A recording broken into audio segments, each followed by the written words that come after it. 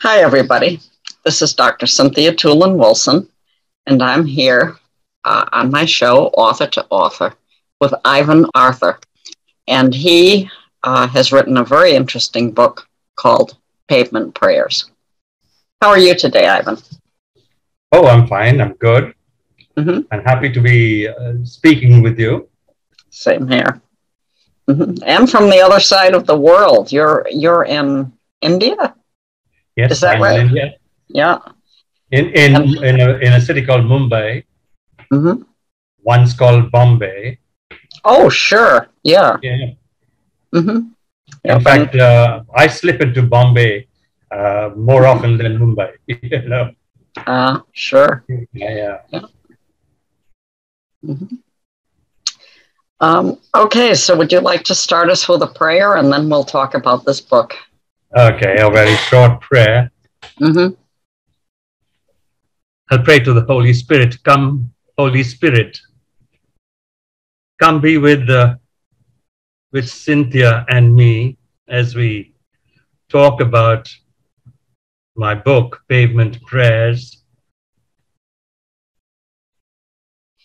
With your guidance, we pray that this session be a blessing for all those listening and for us as well. This we ask in all humility, in the name of the Father, the Son, and the Holy Spirit. Amen. Amen. So this is the second interview I believe we've had. Yes. And I enjoyed. The first one was on in fact, the first one was on the sequel to the book we are talking about today. Oh, okay. Okay. Yeah, so that's good to know. Excuse me. So what led you to start this whole process, writing the first and then the second? Well, we're talking now about the book that I wrote first, which is Pavement Prayers. Mm-hmm. Yes. Yeah, I started writing Pavement Prayers a little after I retired, mm-hmm. which was in 2002. In fact, I had been I was in advertising. I had been writing for brands for over 40 years. Mm-hmm. But of course, I did other writing as well, including mm-hmm. A book, the formal book on the visit of Pope John Paul II to India. The book was called The 14 Stations, mm-hmm. like the Way of the Cross. Mm-hmm. And yes, so well, after that, I retired in 2002. And after my retirement, I had more time to do writing, more writing. And that's when I started Pavement Prayers. You'll ask why Pavement Prayers? Why Pavement Prayers? Mm-hmm. At that time, we were living in a commercially busy part of Mumbai called Churchgate. It had broad streets and equally broad pavements, which, of course, you in America call sidewalks. Mm-hmm. I found those pavements very exciting. In fact, pavements have always fascinated me, whether they were the sidewalk cafes in Europe, mm-hmm. or the buskers of New York and Chicago pavements. And then, of course, it brought to mind the pavement of Pontius Pilate, where Christ was condemned and scourged. And in a way, that pavement of Pontius Pilate, where Jesus was scourged, I see as a metaphor for the pavements of Mumbai, mm-hmm. where Jesus is being condemned and scourged every day. Mm-hmm. It's that kind of, in fact, the pavements of Bombay are rich in story. And that's why I sort of picked just one patch of that pavement to, for my story. Mm-hmm. In fact, Mumbai's pavements are really fascinating. Can I share some sketches of the pavements I've done? Sure. Yes. Yeah. So, okay, I've got, the pavements fascinated me so much that actually, I sat down and I sketched a few scenes from the pavements, which I thought I'd share with you. Mm-hmm. Mumbai's pavements are, in a way, probably the city's largest department store. You can, on the pavements of Bombay, you can get anything from food to furniture to clothes and household appliances, anything you want. I mean, you could also have a mini circus performed for you on the pavements of Mumbai. I mean, I once found, I found somebody selling, I found a guy selling musical instruments, including a big double bass on the pavement. So Mumbai's pavements are really fast. It's a big department store. You can buy almost anything you want on the pavements of Mumbai. All that, of course, is illegal, and you have the municipality with eyes wide shut, and all this happens on Mumbai's pavements, and people love it. Mumbai's pavements are also perhaps the largest housing colony in the city, housing tens of thousands of families. I've seen generations of families living on the same part of the pavement for years. In my office, I mean, in the building, below the building of my office building, when I joined the office in 1964, I saw a young couple, move on the pavements there. It took a little small area of that apartment, of the pavement, placed their trunk with all their belongings, the stove to cook their food, and they started living there. They lived there, had children there, had grandchildren there. When I left in 2004, I saw 3 generations of that family on that one patch of pavement. So it's quite unbelievable. Yeah. I mean, that pavement is kitchen, bathroom, beauty parlor, everything they do, they do on the pavements. It's their home, it's their workplace, it's everything. Yeah. So, in fact, it's their workplace. They earn their living there. Shining shoes, I mean, lending their muscles for day labor, or they set up maybe stalls serving tea and snacks. So there is money to be made even on the pavements, and they do that. But the most remunerative form of work is begging. Sure. And it's a diabolically clever form of begging. It's a designed kind of beggary. In the 1970s, for stimulus, they would have beggars with their limbs disfigured, either sawn off or disfigured at birth. And that was the stimulus. In the 1990s and after that, we had the family.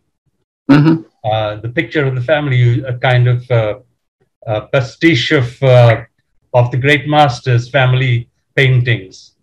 So you'd probably have the pavement Madonna like this. Yeah. With, ostensibly trying to feed a child, but it's more than that. And their begging was strategically very clever. I mean, they would go to maybe go to stop cars that were stalled at the uh, signals, at the stop signals. Sure. And they had captive audience there, so they, that was very clever. Or sometimes they would, guilt as stimulus. They would go and stand next to the man selling chickpea, where a rich man would, people would come pay 50 rupees for a handful of chickpeas, which they would throw to the birds. And the stimulus would be guilt. If you can feed the birds, that 50 rupees could buy me two meals for the day. So, the pavement is really very, very rich in story, and therefore I selected the pavement as a background, as a kind of material for my book. But besides these people, there were others driven out into the streets by unfortunate circumstances.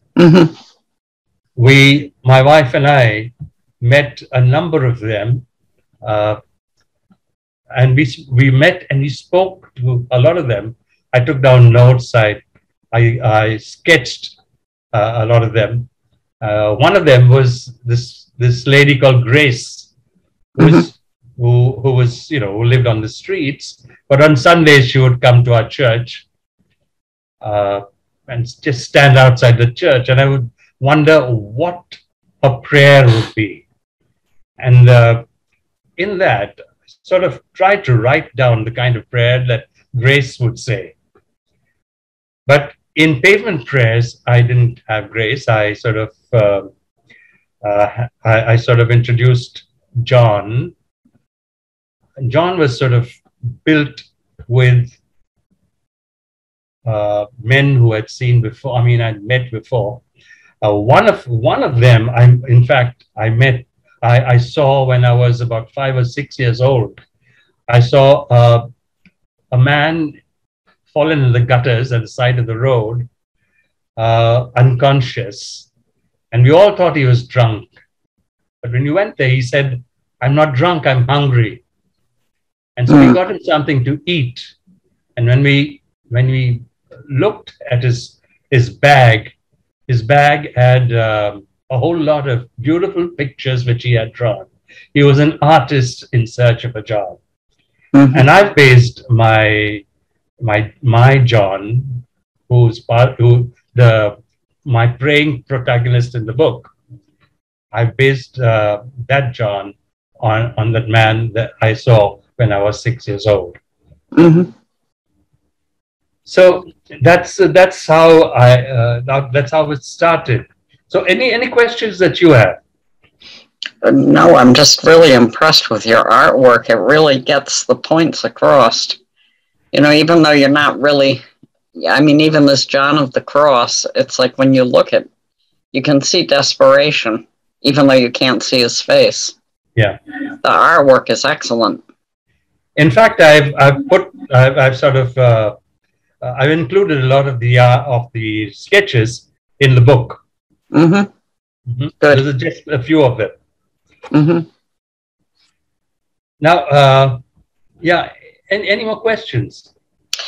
So I'm not really that familiar with your country.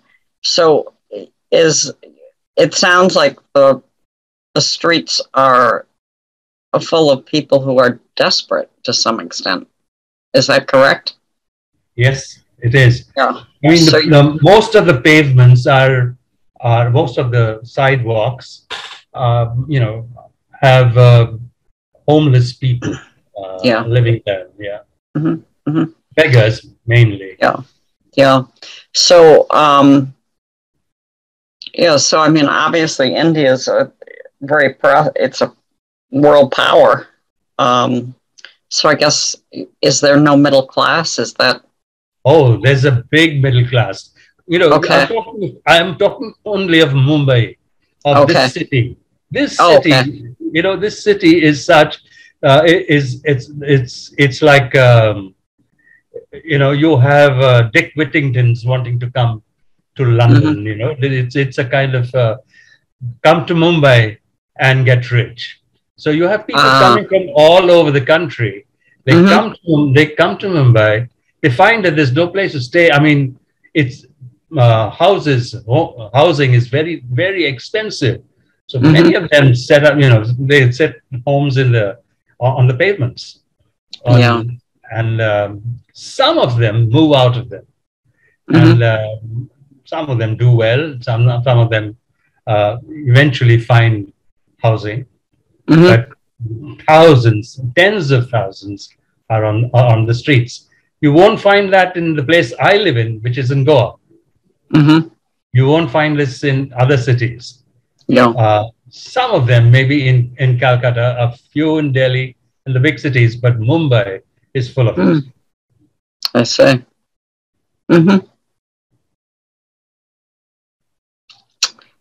I just,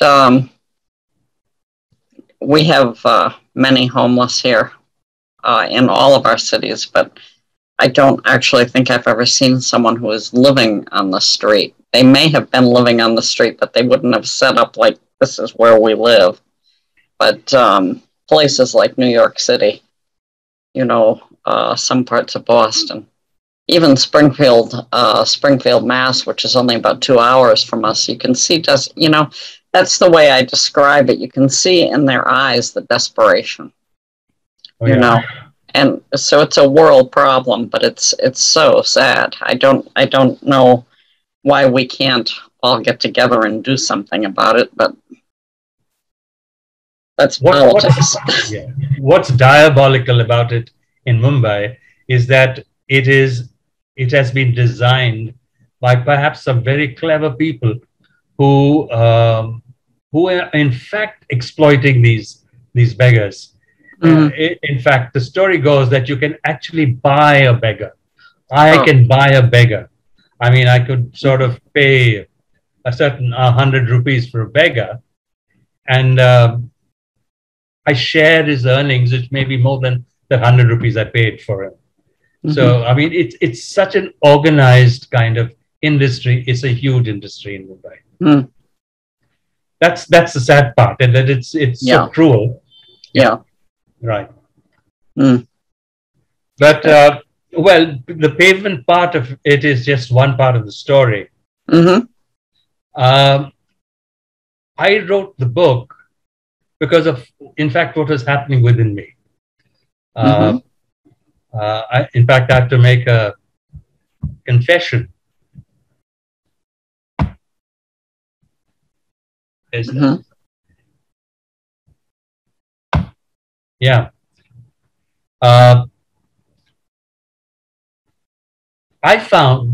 confession is that I've always found spontaneous prayer difficult.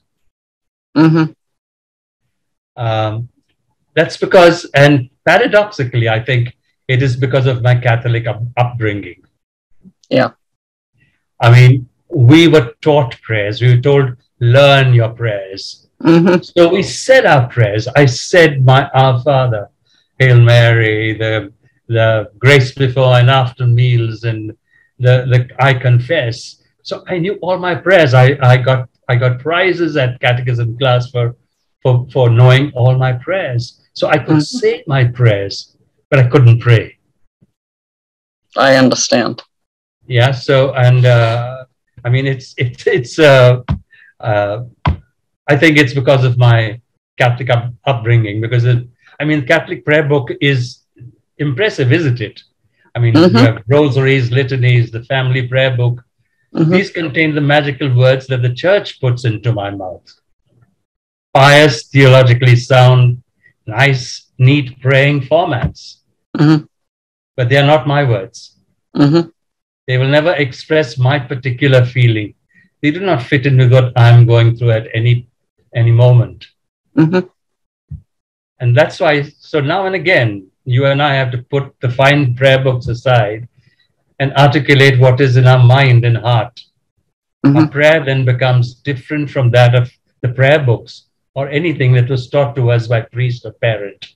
Mm-hmm. You know, I used to admire my cousins who were Protestants, because my father was a Protestant before he married my mother and became a Catholic. His relatives, his brothers and sisters and his nephews and nieces were Protestants. And when I used to visit them, I would admire the way they would pray. They would their spontaneous prayer was really admirable. I said, why can't we pray like that? We have to say our prayers, the formula that the church has given us. And because personal prayer is not easy. It can be a messy affair. You sit there with your mind full of distractions, trying very hard to talk to a God that you cannot see. You're not sure that he's listening, and worse, you're not sure that you're saying the right things. So petition, studied prayers, sanctimoniousness, self-justification, self-pity, self-flagellation, quarrel, rationalization, all these are the stuff of personal prayer. But they are yours, they are mine, they are sincere, and they are made of flesh and blood. And I believe personal prayer tells a story, the story of my life. So this book, Pavement Prayers, is such a book. It's a novel written in the form of personal prayers of a homeless person called John, who lives on the streets of Mumbai. So this is the structure of the book. It's a novel, it's a story. It tells of all the things that this person John went through, how he got onto the pavement and his life there, all told through his prayer.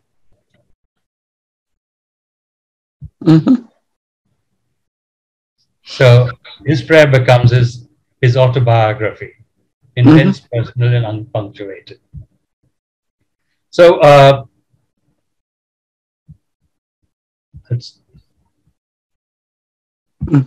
so any questions?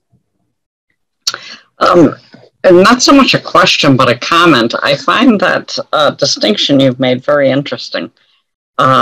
About the difference between the prayers that we learn as Catholics. I converted as an adult, so I was 38, so, I learned them late, as opposed to the prayer that wells up from the heart.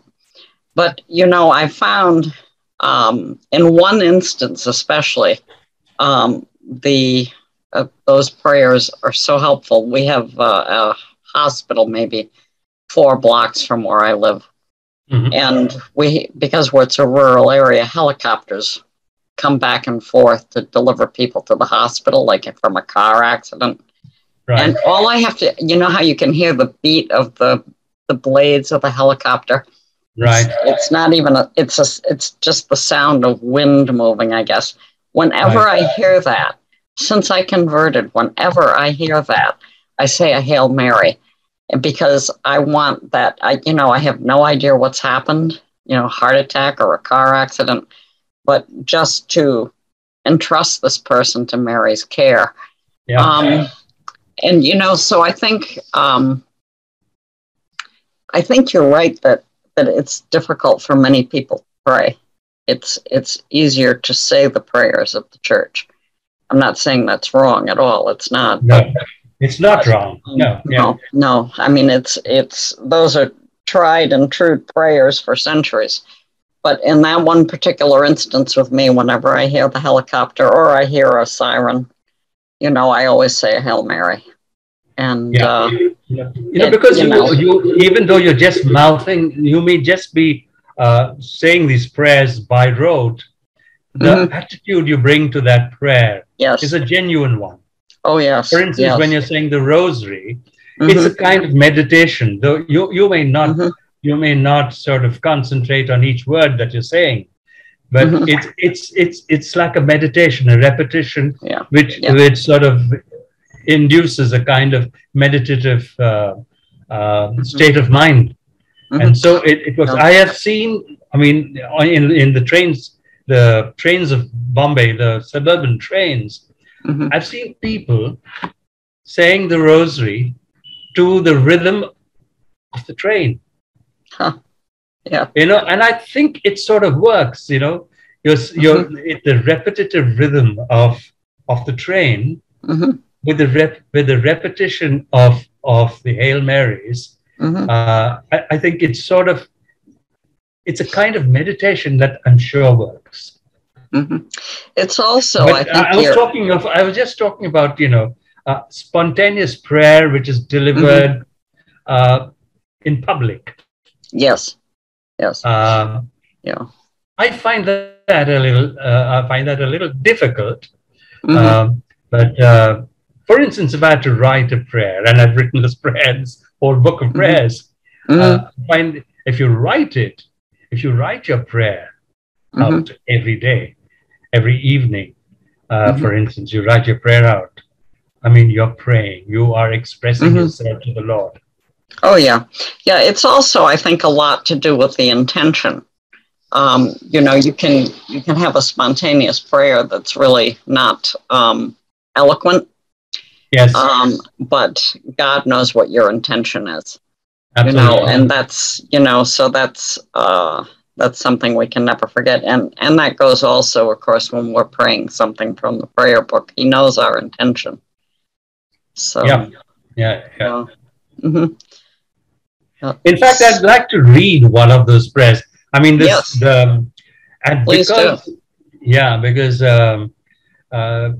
I think personal prayer is sort of just gushes out into your, from your heart. It's prayer without punctuation, and so this whole book of prayers is written without punctuation to in fact to reflect or mimic the structure of personal prayer. I'll read you one. In fact, the very first prayer in this book. In fact, the prayers in this book are all written according to the formula of the Catholic Church. I've read the morning prayer, the grace before meals, the Our Father, the Kyrie, the Angelus. So these are the various chapters, and under these chapters, I write the prayer which tells the story. I'll read you the very first chapter, the morning prayer. If I may? Sure. It says, the prayer goes, "Good morning, my Lord.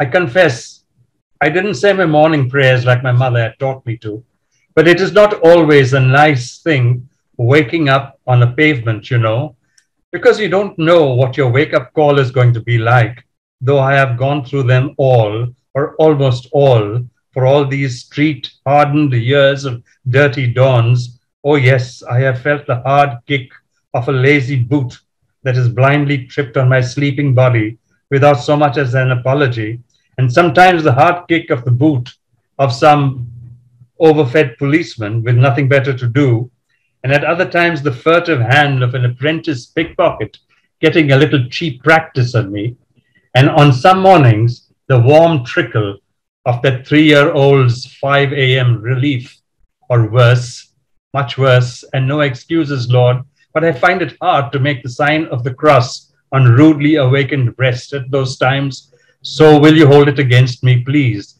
Tell me, will you hold it against me? While today, 10 minutes after my wake-up call and a slapdash wash at a burst water pipe, I'm crossing the street onto the waterfront, where early as it is, a few joggers are working at undoing the venial sins of the belly, and old men have gathered to fill in the blanks of their generally vacant days with at least some sunrise sociability. Yes, I see those early morning warm-ups of the city's day, and I marvel, Lord, I marvel at the sense of discipline and purpose of people who seem to have it all. And I wonder if that is why, Lord, you have given them that all, or have they got that all by themselves without any help from you, because they are so smart and hardworking and such deserving men and women. And I wonder, as I stroll against the strong and refreshing breeze which quickly fills my lungs with goodness, and I swallow gulps of this delicious nothingness as if it were going to run out on me, ooh, and ooh, it feels so good to know that it is the same quality of goodness that is being lavished on me as on all these other motor car driven big shot joggers, and not all their money and influence can buy them anything more or better than what I am being given today. Thank you, Lord. Thank you, Lord. And I ask myself in the mindset of the street set, what would these big shot joggers be willing to pay if you, Lord, were selling this invigorating stuff by the cubic centimeter? How much would they be willing to buy? And would they haggle with you on the price? And would they try and beat you down with their studied and much practiced negotiating skills? I wonder, because I'm getting it free by the lungful. And you can see it has already cleared my head and scraped off the phlegm from my lungs and from my throat. Yes, and put a spring into my step and a smile on my face. And I notice a few joggers and walkers looking at me as if I had no right to look so contented and sprightly. And one of them slows down as he approaches me from the opposite side and stares at me and squints his eye. And as he passes me, he turns around and I turn around too, getting a look at his face while we continue in our own directions.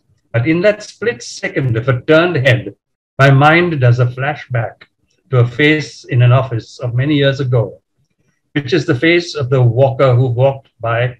Only now he doesn't quite look like Pandu, the peon he was then when I knew him in 19-something. He was Pandu, the tear boy, the tea boy, the odd job boy, the naughty boy, the cute fellow, the everybody's boy, the anytime boy, or the boy who would do anything you wanted for a small tip, whether it be to fetch and carry or buy or fix, you could depend on Pandu.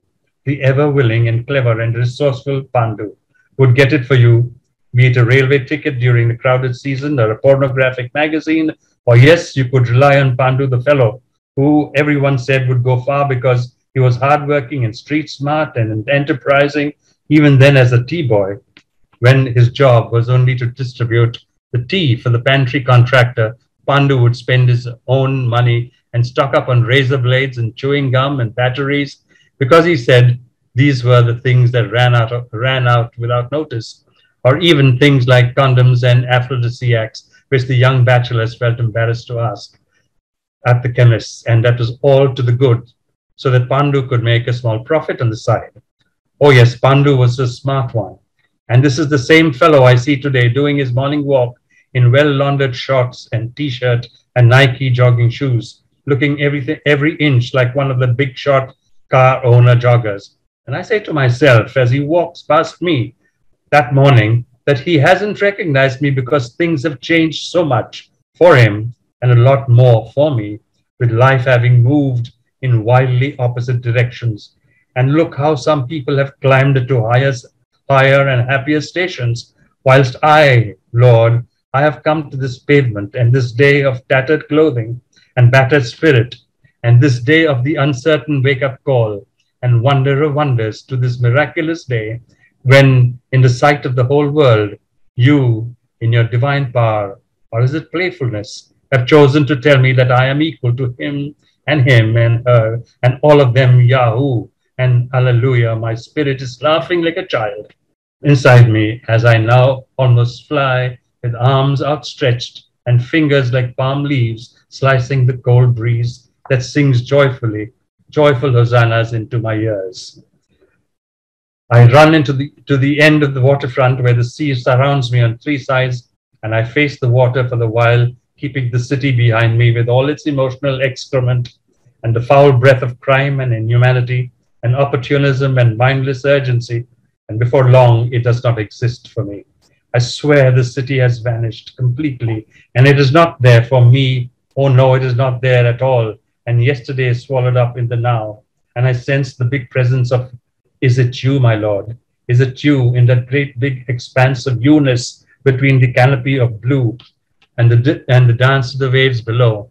And I am lost in this gust of this sacramental southwesterly that has braced my spirit to feel that it is you of my childhood catechism I see walking over the waves, coming from a distant shore. And as you come nearer, I feel that my mind is playing tricks on me. For I see you barefooted in tattered jeans with a dirty satchel on your back, looking like another city vagrant. In fact, quite like me, with your hand outstretched and beckoning me to take a step forward. And I say to myself that I've gone crazy and that those substances I ingested years ago are even now working on me. For you would not, even if you chose to be incarnated today, be part of our pavement gang. Or would you? I ask, would you walk with hand on shoulder with vagabonds and pickpockets and pimps and prostitutes and beggars? And would you sit with us over a shared butt of a discarded cigarette to listen to our tales of bravado, of how one outwitted the police and the other picked a challenging pocket in broad daylight, and yet another got the better of that patch of slime that tried to pay less for the sexual labors he had come to hire from one of our pavement sisters? Or would you share a meal of leftover roti with the scum of the city? Oh, would you, Lord? Would you? Would you, I ask you, and if you had to do your last supper with us today, what would you use for bread and wine on your pavement? I wonder, and in my glad delirium, I dare to think of all that mad divinity as a possibility within the fractured theology of the moment. Wow, that's excellent. I really enjoyed that. I think it's, I can imagine someone having those thoughts, saying that prayer. Yeah, I could imagine someone saying that prayer. Yeah. It's... And so, I mean, in this manner, the prayers based on the Parthenon, on the Our Father, on the I Confess, and each one telling a story. Yeah, yeah. Continuing the story of his life. Yeah, excellent. So you've observed a lot in your life to be able to write like that about someone who's so unfortunate so well. Yeah, we spoke to them. We said, my wife and I used to sort of stop at the pavement and speak to them, as if they were friends. And passers-by would wonder what we were doing, speaking to these people. Many of them were leprosy patients, who my wife Ingrid used to work in the slums with the leprosy people, leprosy patients. So some of them would come to the city to beg. So that was it. And so we spoke to them, and that's why we got a lot of stuff from them. Yeah, that's really obvious that is not something that a person could write unless he knew how these people live and how they think. Yeah. You'd fall flat. If I tried to write something like that, it would never come out like that. It's really impressive that you have that kind of communication with people and can help them through this book, hopefully. Yeah. Okay. What else? I mean. Well, is there what's your next writing project after these first two that I've interviewed you on? I'm sure you're continuing to write. Oh yes, I've almost written, completed something, but well, I hope to be able to present it soon.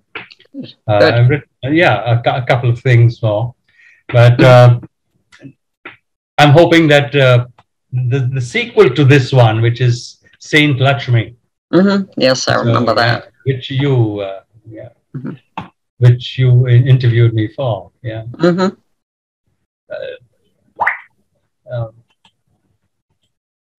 Yeah. So So the third one will be a continuation or something very different? No, something very different, really. Okay. Okay. Can you? Is this may a personal prayer be a story with a happy ever after? I see. Yeah, I think I've lost my.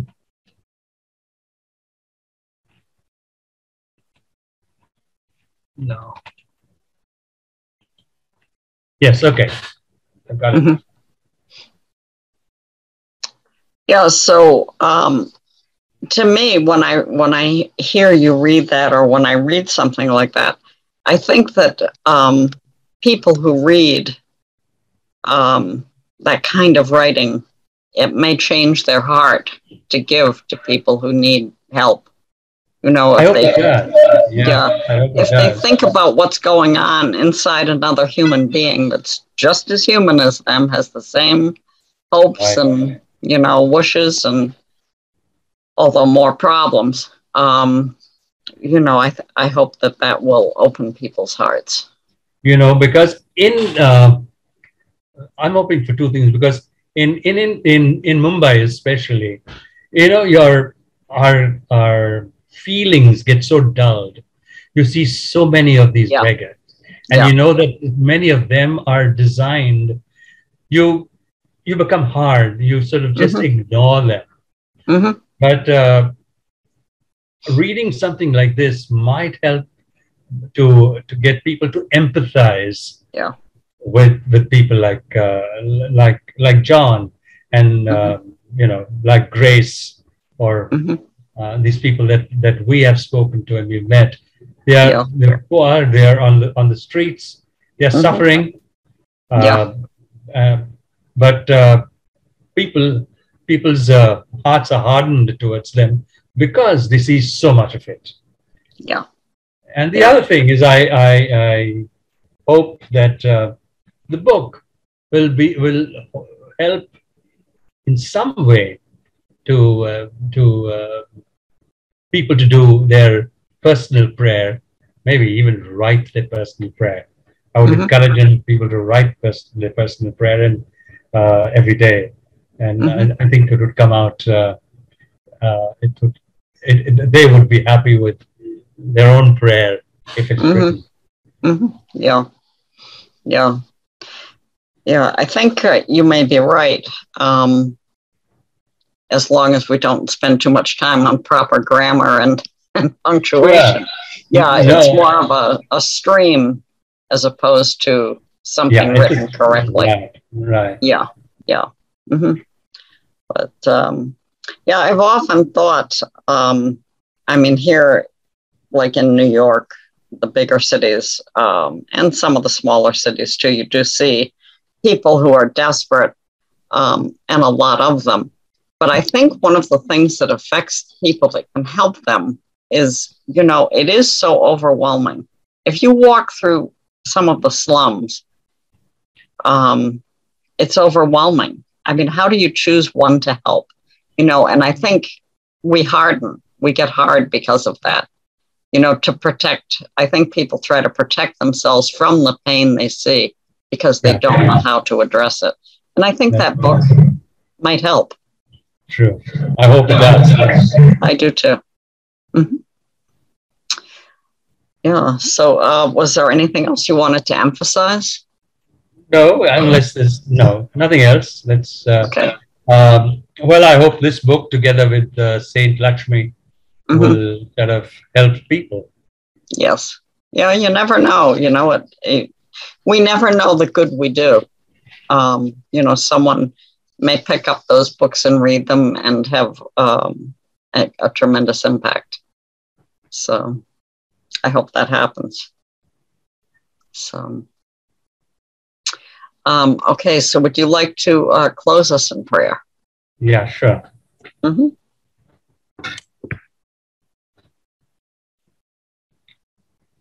I thank you, Holy Spirit, for being with us today, for being with Cynthia and with me. You have helped us through the session. We hope that the session and the book, Pavement Prayers, be an instrument of your peace. This we ask in all humility, in the name of the Father, the Son, and the Holy Spirit. Amen. Amen. Well, keep up the good work. And I'll try. see you again. Yes. I'll see you again when you finish the next book. Yeah, sure. Okay. Yeah. You take care. Thank you so much. Yeah, thank you. Bye-bye. Bye.